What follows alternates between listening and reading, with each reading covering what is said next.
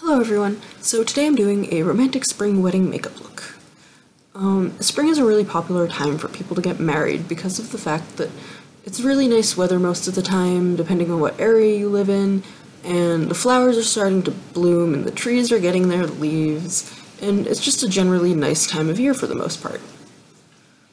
So for this look, I'm kind of taking inspiration from spring colors and spring weather and flowers just to create a rosy, soft look that's perfect for any wedding day.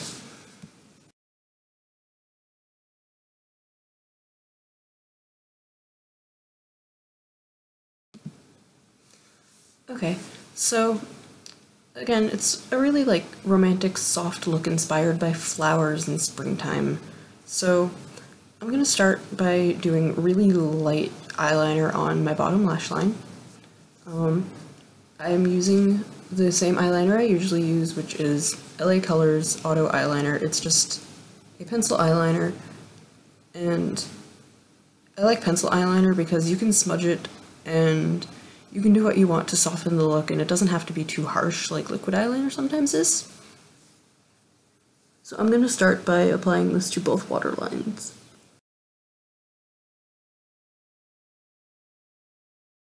So since I used black, and black tends to be a little bit harsh, I'm just going to take my finger, or you can also use a liner brush, and just kind of smudge it out a little bit so that it softens. Smudging it out so it stays there is just a good way to soften it so it's not too harsh of a line. So I'm going to start using my palette. And I have this nice little row of pinks. So I'm going to be using this row, and then I'm going to use a couple of the colors in the last row. I'm just going to hold it back here so you guys can actually see what I'm pointing to. Yeah. So I'm going to be using this pink row, and then I'm going to be using a couple of these colors here. Again, it's inspired by flowers, so I figured really light pinks are a nice option for that. Taking my flat brush, I am going to start by using a dusty rose color on my eyelid, which is going to be this one right here.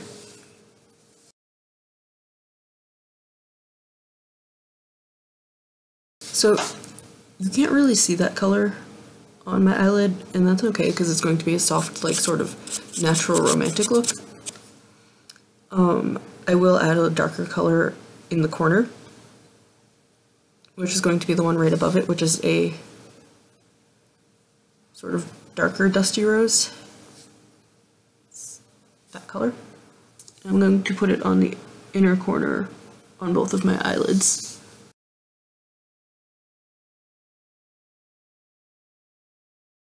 Okay, so now that I have that on the corner of my eyelid, in the crease I'm going to be using this darker pink color. It's not as dark as it looks on this camera because the lighting's just really weird in here right now for some reason. Sort of like a typical Valentine's Day pink color. I'm going to apply that using an angled brush to the crease of my eyelid.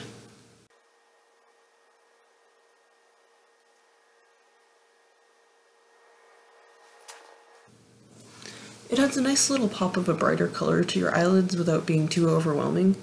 And so before I move on to do the highlight, I'm going to blend it so that I don't end up blending too much. I'm just going to blend it by tapping lightly because, again, I don't want to get rid of the color. I just want to mix them all together so that it's a more cohesive look rather than having a harsh line of brighter color. So in case you can't tell what I'm doing, this is how I'm blending. I'm just lightly tapping the brush against where I have the eyeshadow. And so that blends it out nicely. Okay. And then once again, using the angled brush, I'm just going to do a really like light pink highlight. And so the color I'm using for that is this one right here. It's like a pinkish white.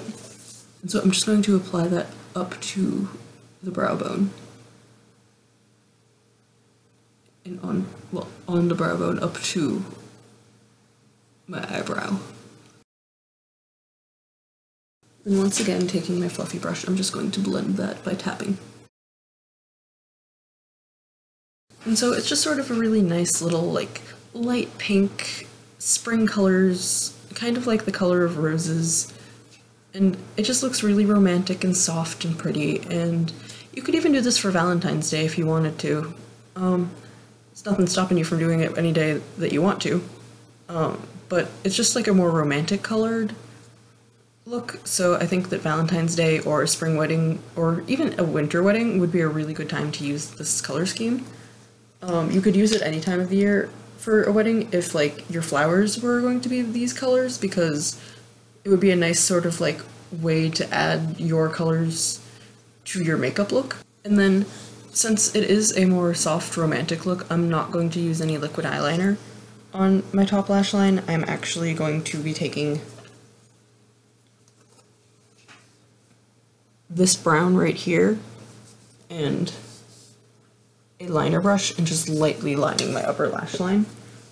If you have a really powdery eyeshadow that kind of tends to go all over the place, dipping your liner brush in water before you tap it into the eyeshadow is a really good way to make a like smooth line, or using a gel liner works too, but again, I'm trying to keep it a really soft look.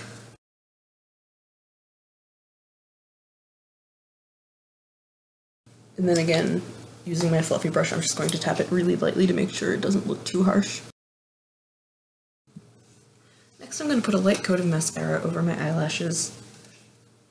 I'm using Maybelline Mega Plush because it has a really nice soft feeling to it, and it's a much more natural feel than a lot of mascaras have. Plus I really, really like the little thing that comes with it, because this is a really nice little mascara wand. So I'm just going underneath my eyelashes from the bottom up to the tips.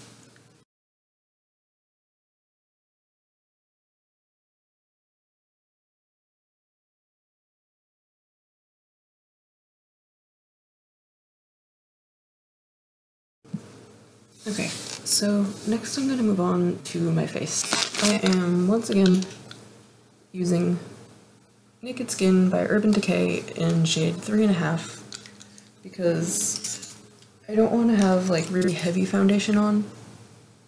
So I'm just going to put this on a cosmetic wedge from Target. You can get them really cheap if you don't have like beauty blenders and all of that stuff, because those can be expensive, and if you're not really the kind of person who does makeup a lot, you might want something that's a little bit more budget friendly.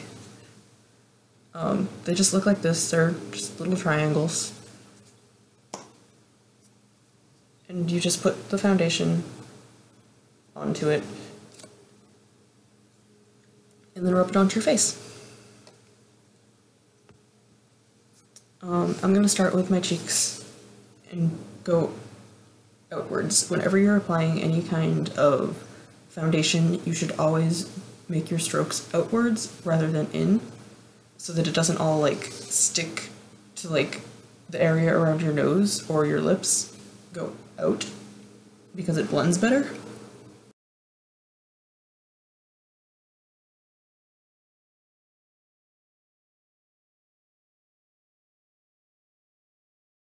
So now that that's done, I'm going to be taking my BB cream and using that as cover up on my acne.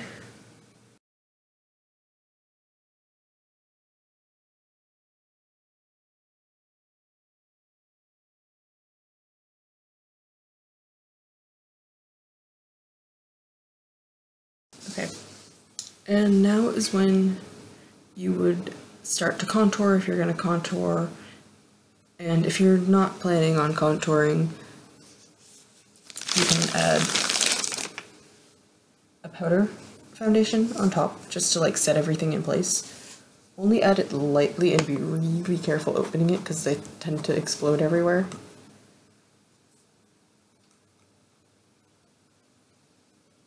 For example, I just got it all over my computer because there's that much of it that comes out the top. And using a really fluffy foundation brush or blush brush, just tap it onto the powder. And then using the lid, tap off the excess so that you don't end up with like powdery chunks on your face.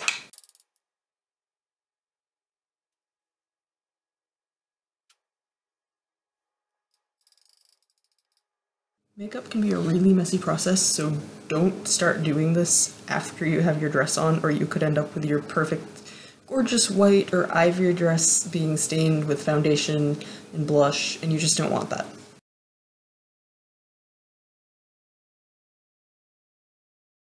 Okay, so after this, take your blush and just very lightly apply it to your cheeks so that you have a nice little light romantic blush, but nothing like too excessive. Because blush is really pretty, but you don't want it to be all over your face, and you don't want it to look like you're wearing clown makeup or you're sweating, so you just really lightly apply it.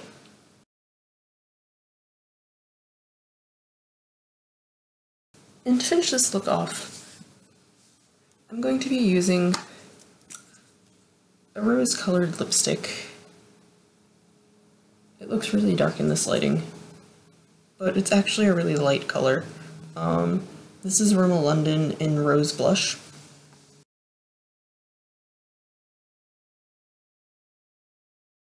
And this is a good time to like take a tissue and just kind of blot out the lipstick so that it's not so harsh if you want to, but you don't have to do that.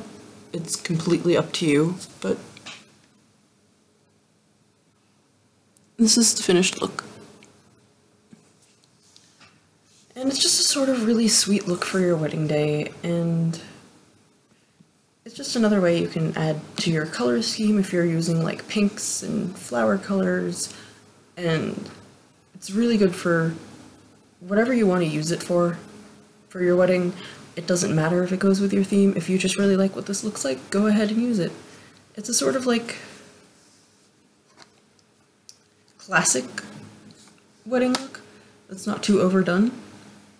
And yeah, so I hope you enjoy this, and I hope you found some inspiration for your wedding day.